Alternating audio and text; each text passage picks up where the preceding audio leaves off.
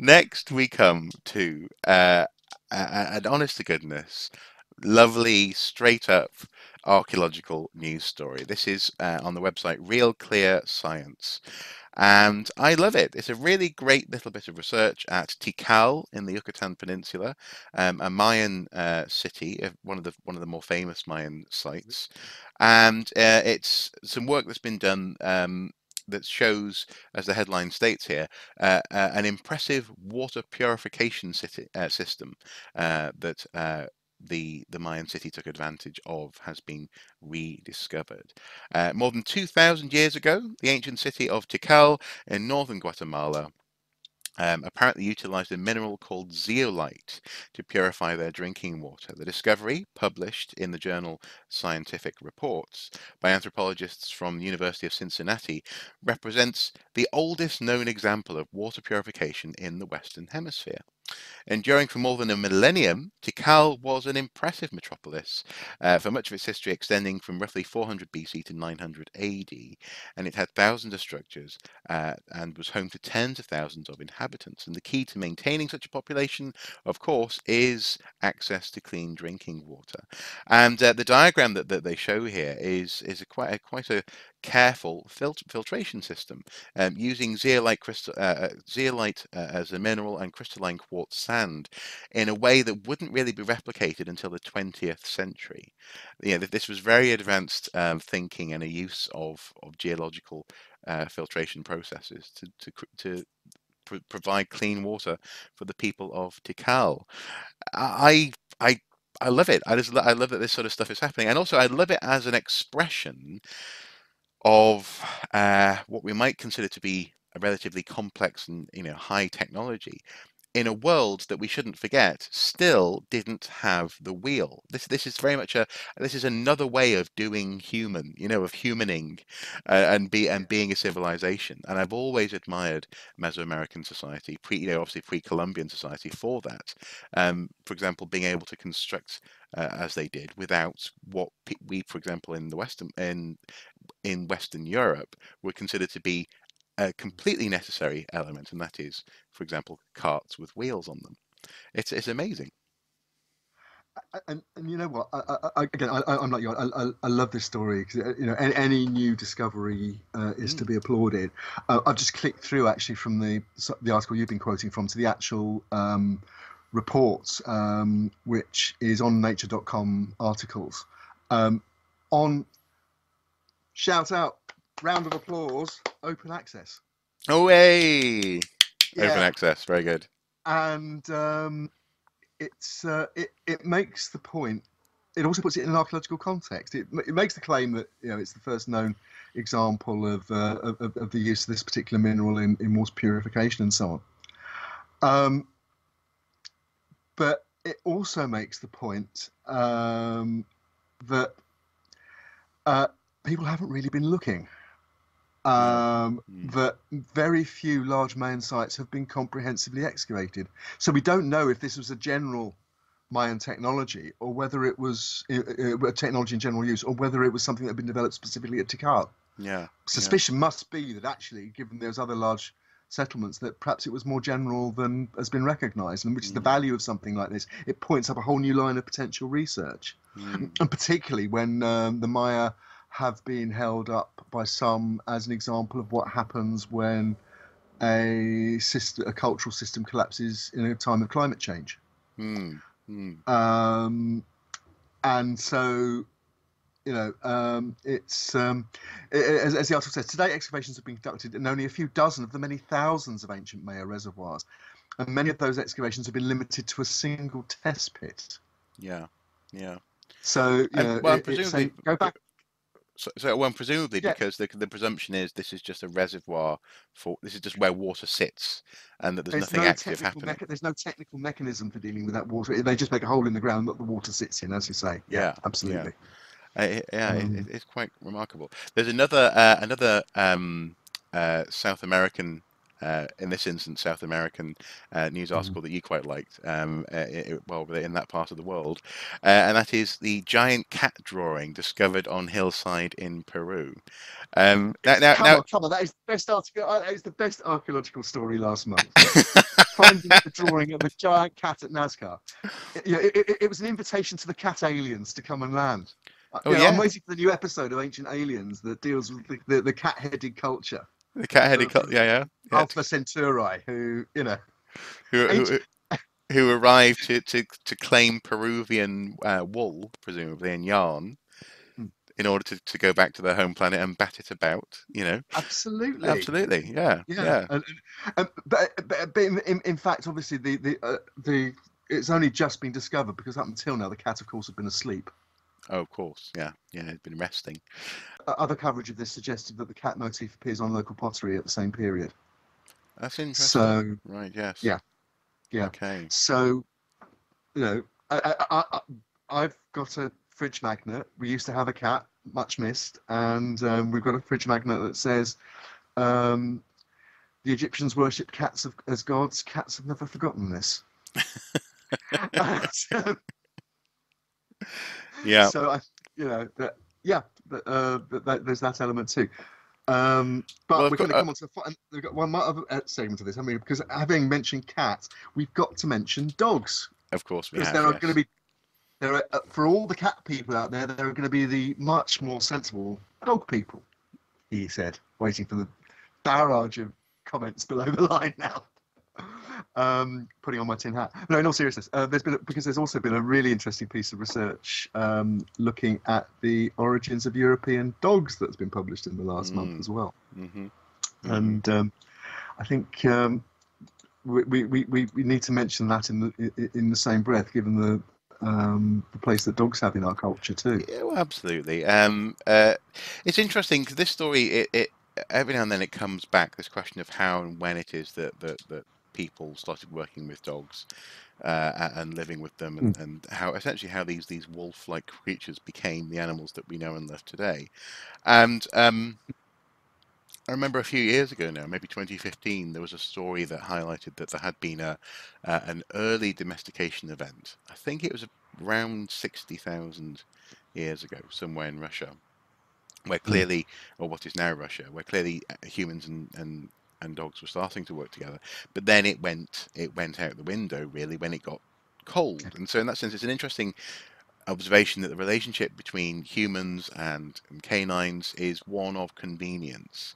And as much as, for example, Mr. Soup and I wouldn't think, to get rid of Indy just because, maybe we were struggling to meet the bills or whatever. We'd drop other things from our lives first.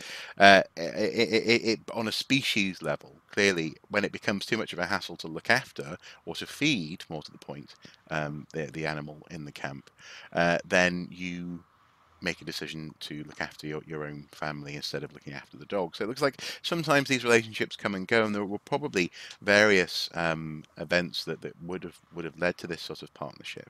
But in this instance, the article says that dogs were the first domesticated animal, likely originating from human-associated wolves, but their origin remains unclear. Bergstrom et al. Indeed. Sequenced 27 ancient dog genomes from multiple Yeah. locations near to and corresponding in time to comparable human ancient DNA sites. And they're talking about 11,000 BCE, Or thereabouts, roughly. yeah, yeah. So Yeah. this is the event that's led to why we have a dog, for example, in the house today, and why you have a dog in your house today as well. By Indeed. analysing, And was asleep on the sofa last time I looked. Anyway. well, indeed, yeah. Sometimes low key can be low key. In fact, by He is analysing very these low key in time. Yeah. by analysing these genomes along with other ancient and modern dog genomes, the authors found that dogs likely arose once from a now extinct wolf population. And this is very interesting in so much as a little bit actually, it's not dissimilar to some of the things we see, for example, in humans without of Africa.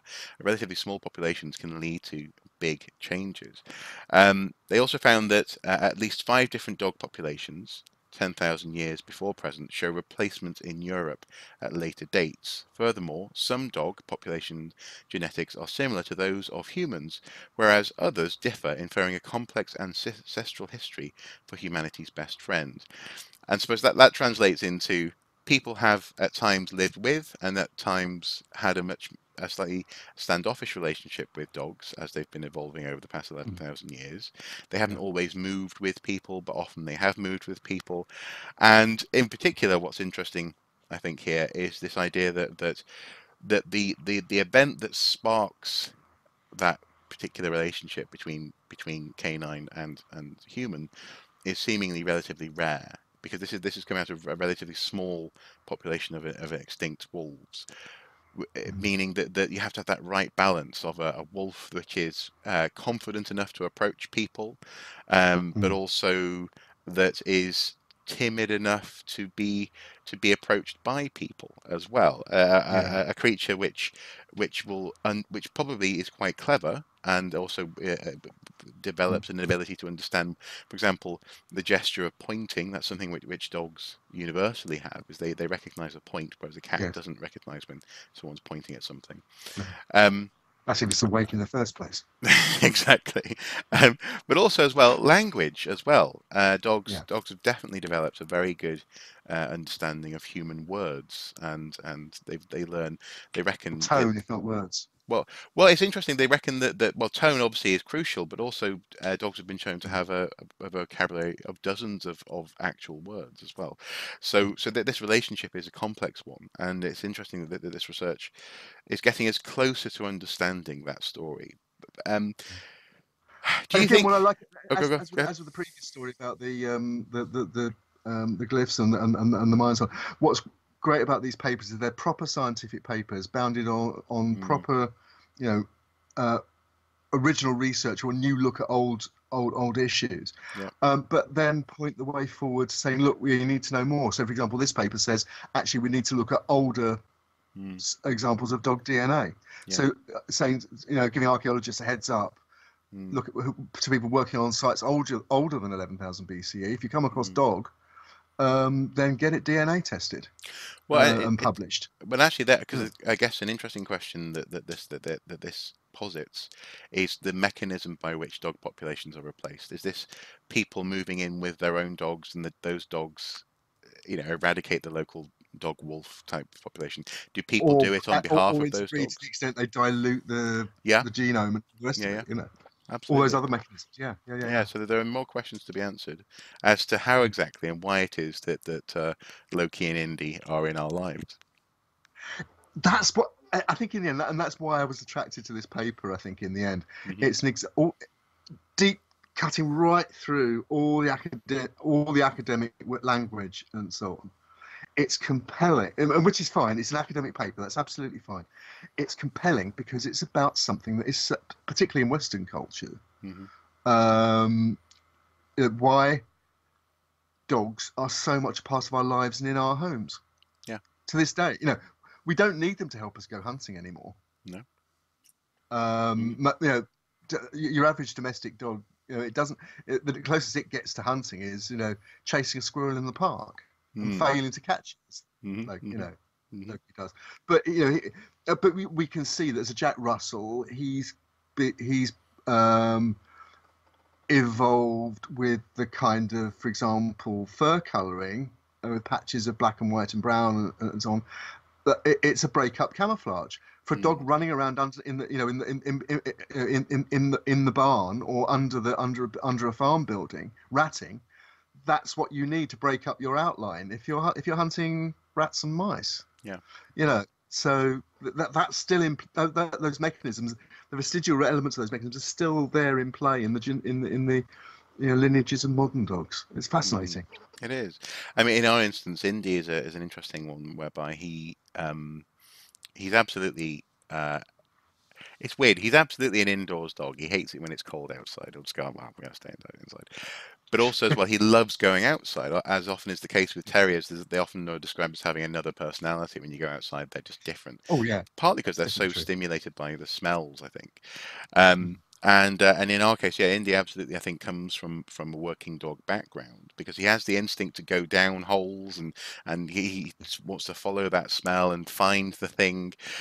The Yeah. problem is that he's absolutely a pet as well. He is not. He has no idea what to do with those instincts. So he'll go, oh, there's a smell, and sort of.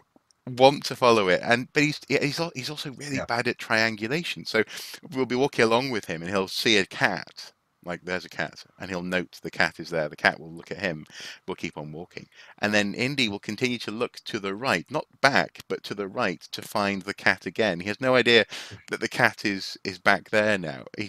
So he's got the instincts, but he's just not. He's sort of he must be a very interesting life to lead. Oh, we got the same. We have a local, one of the local strays that our former neighbours nicknamed or called Magic, and Mm, she's a yeah, a female, young female cat, a black and white again cat, and you get these wonderful standoffs in the garden where we've got a terrace at the end of our garden mm, where we sit and so on. The cat sits there as well, and it looks down the garden, and Loki sits looking up at the garden, and there is this sort of standoff where the cat's got sort of going, yeah, if I'm here or whatever, and Loki's like, what do I do? Do I shout? Do I run up and shout at it? It's sort of, and you see these basic animal relationships in play, and these instincts in play. Like you say, it's fascinating, and you apply that to this lineage as well, and you mm, can start to you look at animal behaviour in the wild and then how it adapts to mm, a domestic environment. mm. And talk about the campfire. We lit our first fire of the winter last weekend, and Lokes is straight down there, lying in front of it, with his belly facing it, so his belly's being warmed Yeah. until he gets too hot, and then he walks away and cools down, has a drink of water, then comes back and lays down in front of the fire again. You can see this. It is primeval. Yeah, no, it is there. Also, is it worthwhile just briefly mentioning? It just occurred to me this month there was also a story or a piece of research Mm. that was examining the origins of pet graveyards as well. That's an interesting one. Yes, I I saw that think too. it Yes. was it the headline something like "Do all good dogs go to heaven?" I think Yeah. Yeah. was the headline. But then Mm. and that's an interesting thing because actually, for example, there's a pet graveyard close to us that was in use for a very particular period of time in Newcastle. And you can tell it was used well from the dates on the headstones. In fact, for, sort of early 1900s it started really, and then petered Mm. out by 1950 something. I think probably because Yeah. it was more formally a park by that point, and burying your pet wasn't very welcome. But it's interesting Mm. how and I think we've discussed it in previous videos. Certainly certainly came up in an interview I did a couple of years ago, where there has been a noticeable shift in human behaviour in recent years. I say comparatively recent years, over the past 100 years or so, away from this notion of having a noble man's best friend, as in a useful tool uh, Mm. relationship, to being one whereby now the dog is actually a member of the family. And the dog Mm. deserves, for example, a burial and a headstone, and so on and so forth. So yeah, all of this is absolutely worthwhile mentioning, especially in the context Mm. of talking about cats. Woof. Woof.